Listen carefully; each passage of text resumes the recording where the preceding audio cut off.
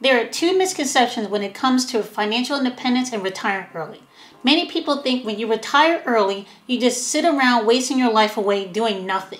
And that couldn't be further from the truth. You actually get to choose what you want to do with your life. And the other misconception is that you just have an all-day, everyday vacation. Now, I will tell you this. If you look at financial independence as an all-day, everyday vacation, you will become very bored very quickly and you will go broke.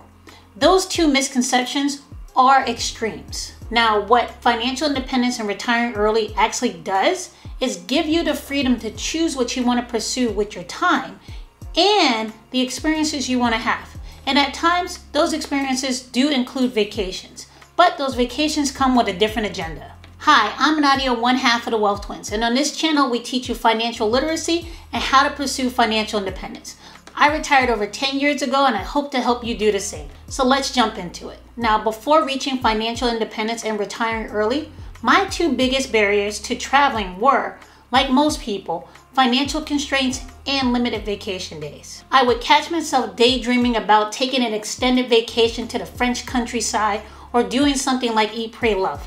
But I never had enough time off and I depended on a paycheck. I remember having to negotiate with my coworkers at the beginning of the year about what days we would take off and how impossible it was for me to plan what I wanted to do with those days. When I first started my career, I only had 2 weeks of vacation, and then that climbed up to 4 weeks, but it took a while to get there, and that's common for most Americans. Now, I will tell you, I made the most of those 4 weeks. I would travel as much as I could within 7 days or 10 days if I added a weekend, and see as much of a country or travel around the world as much as I could within that time frame, which often left me exhausted and wanted to stay longer. Even though I was exhausted, what traveling did do was give me a new perspective on the world and showed me there was a whole world of people who did not care what I did for a living, who I worked for, and they seemed much happier with their simpler lives than I did. When it came to vacations before I reached financial independence and retired early, I used those vacations as ways to escape my job and the stress that I had from it. Now I use vacations as a way to immerse myself in the culture, continuously learn, and see different lifestyles around the world as people age so I can see if that's a place I would like to move to as I get older. Currently, I'm traveling for a few weeks in France, sans enfant, to work on my French and see if I want to move here permanently in the next 10 to 15 years. The way I'm able to spend several weeks in a different country and immerse myself in the culture is because of passive income, low expenses, and advanced planning. Now, despite what many people believe, it's okay to have a source of income come in if you retire early. That source of income allows you to not have to tap your savings or your investments too early.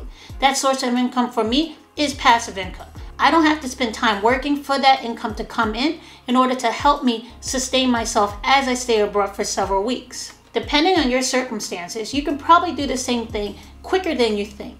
If I were to add up everything, it's actually cheaper for me to spend several weeks in France than it is to spend the same amount of time in New York City. I understand that traveling for long periods of time can seem risky, especially if you're looking to retire early.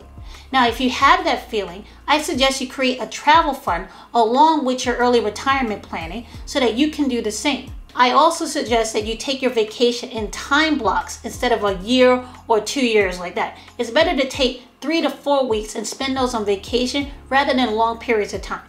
It allows you to be able to plan more, especially when it comes to expenses. It's a lot harder to plan for a year in another country than it is to plan 3 or 4 weeks in that country. Before I move on, if you have a place that you want me to visit, put it in the comment below. I love hearing what you guys think would be great places to move, and I want to see if that lifestyle is something I want to do as I age. Let's help each other out. Put comments down there because I'm sure there's places that we haven't thought about that may be great substitutes, especially if we're looking to move outside of America as we get older.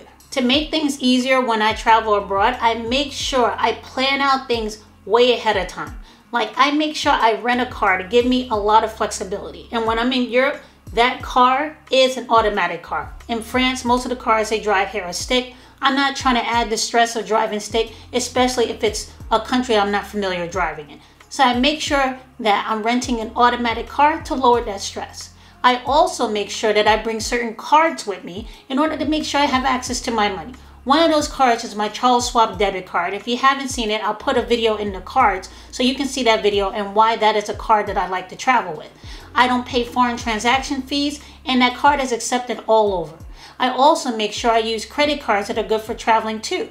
This makes it a lot easier to not have to worry about my finances when I'm abroad, and I usually don't have to take out cash. Just make sure you call your credit card and your debit card companies to make sure you let them know that you're traveling abroad, because you don't want to run into your card being blocked because they don't know that you left the country. That has happened to me before, so don't let it happen to you. Just give them a call or put it online and let them know that you're traveling. I also make sure that I stay flexible in my planning and adapt to change. It's very easy for you to become comfortable in your regular routine, so when you're traveling, you have to make sure you're able to adapt. I put myself in uncomfortable situations so that I can be as independent as possible, and I'm open to meeting new people.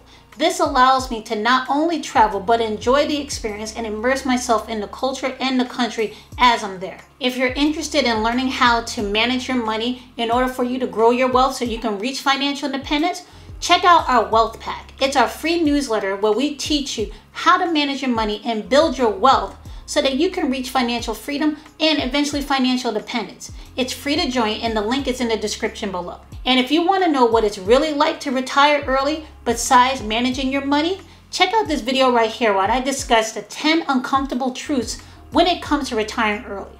Now I'm off to go enjoy the weather, and I hope to see you in the next video.